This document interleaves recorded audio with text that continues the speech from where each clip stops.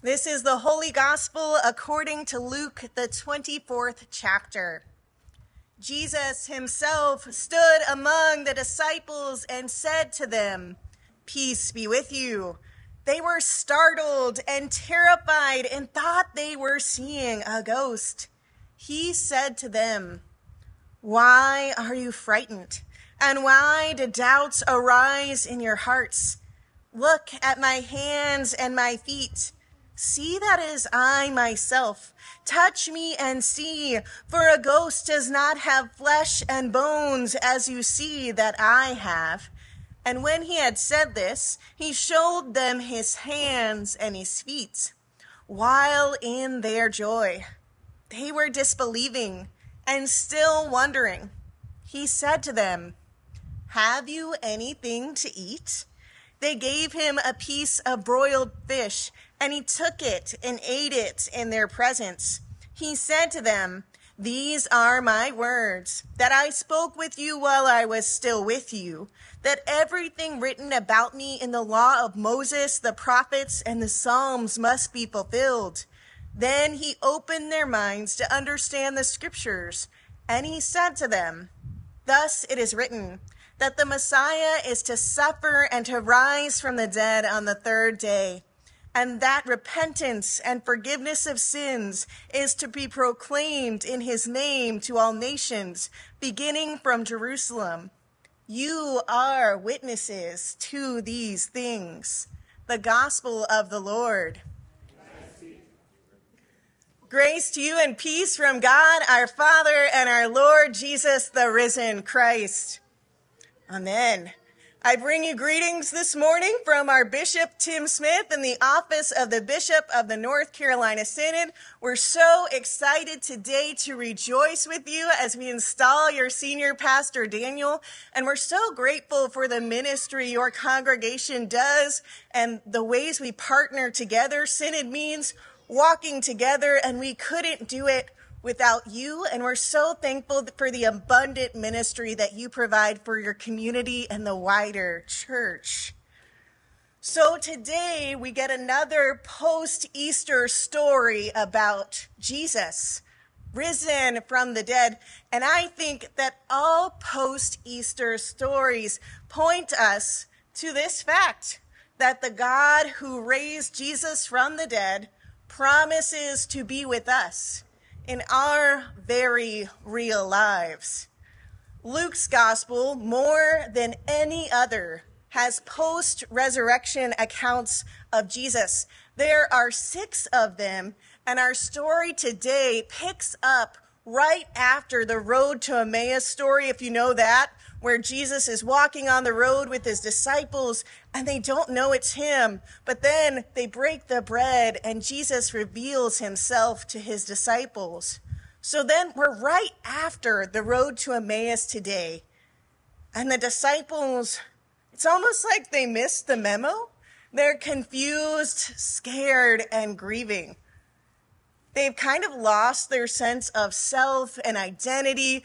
They're sad, they're scared, they're doubting. There's a little joy too, but maybe they're even thinking about picking up their lives before they left to follow Jesus 3 years ago and going back to the families they left. There are a lot of feelings in that room. And then, in all the feelings that they're feeling, Jesus shows up, and Jesus tells him, "Hey, don't be afraid, and peace be with you."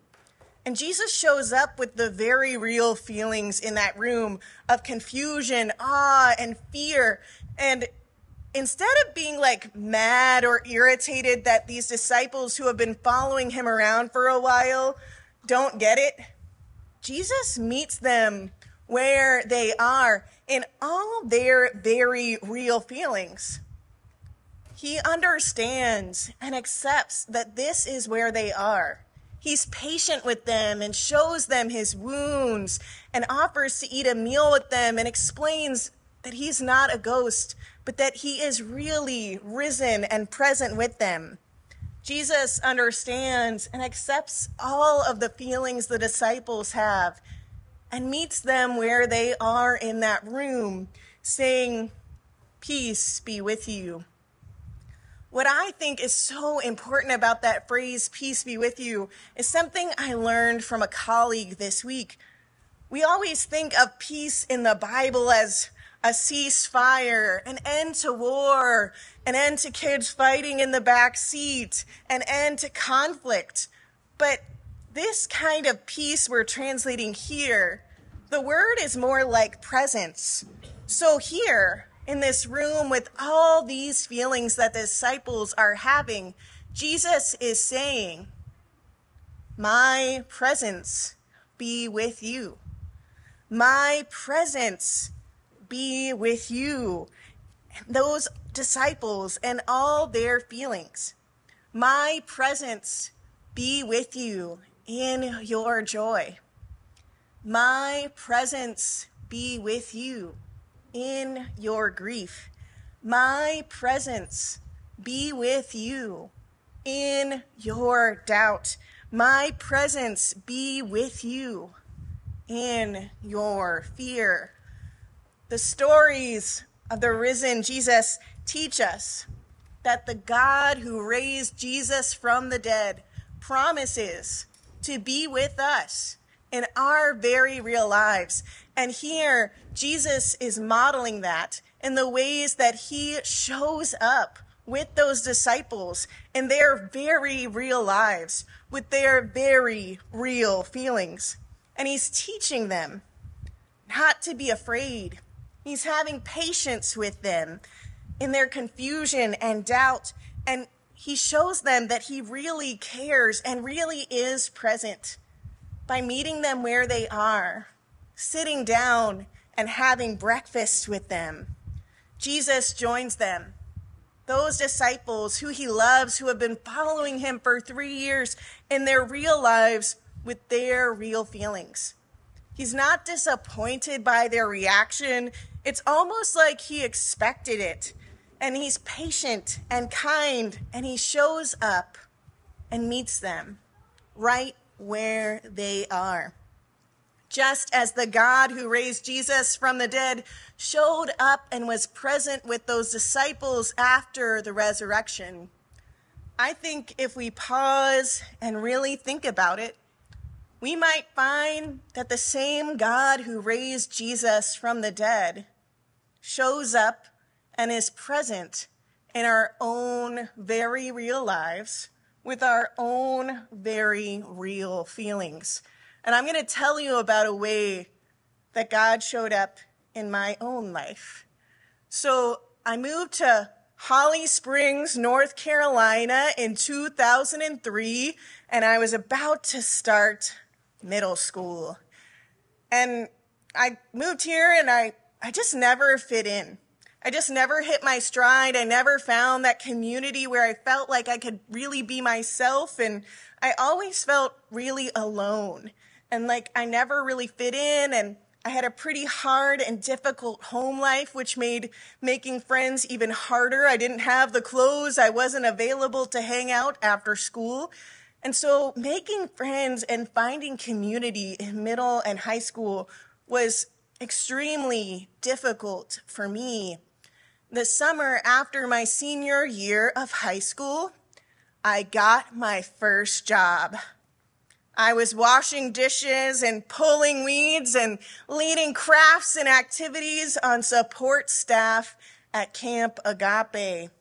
I was 17 years old and doing a lot of hard manual labor, but the job wasn't what was so profound about this experience. It was the people, the community that I made there. They changed my life. And if you've never been to Camp Agape, they have a rich tradition, and they call it affirmation. It's a part of the culture. It's a core value of that ministry. And every Thursday night, all the campers and the staff gather at the Lakeside Chapel, and the counselors take their individual campers one by one. They sit down with them, and they share the gifts that they saw in that camper and individual that week.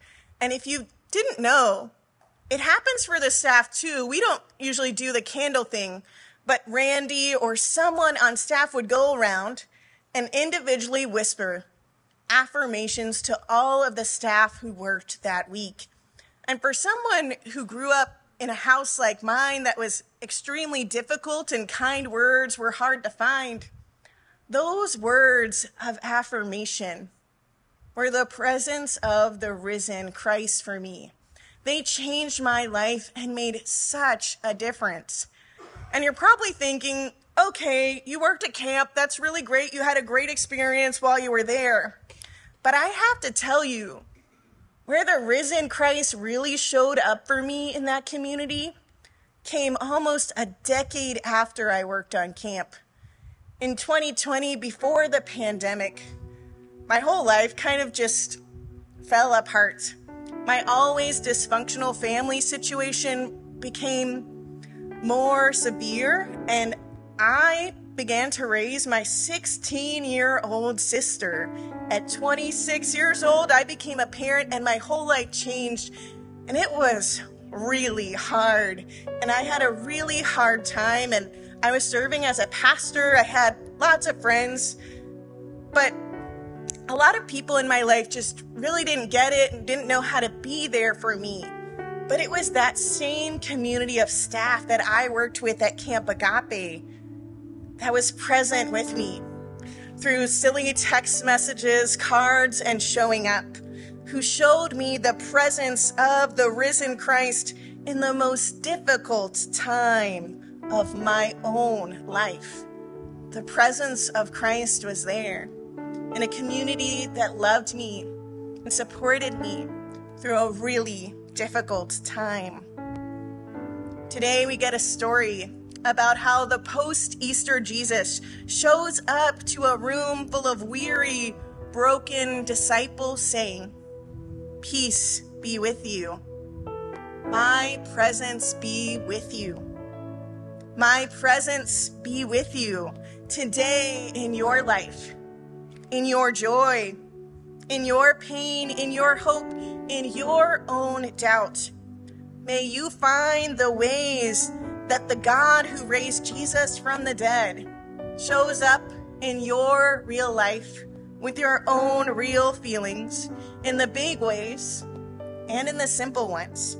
And may you never forget the gift of love that presence is, that Jesus not only shows up with us in our real lives, but that Jesus also chooses each and every one of us, just as God made us, and commissions us to declare the power and presence of God in the midst of tragedy, despair, death, and joy. That Jesus commissions us to practice resurrection, to believe and have hope that the worst thing is never the last thing. The risen Christ himself makes known to us in our lives in ways that are large and small. And as people of faith, we're called to be witnesses to that presence. But not only that, we might even be called to be the presence of the risen Christ in the lives of the people we love. I hope that as you continue in this Easter season and you continue on the journeys of your own daily lives, that you remember that the God who raised Christ Jesus from the dead promises to be there in our very real lives, to show up with our very real feelings, and that God will never leave us, even in the hardest seasons of our lives. Thanks be to God. Amen.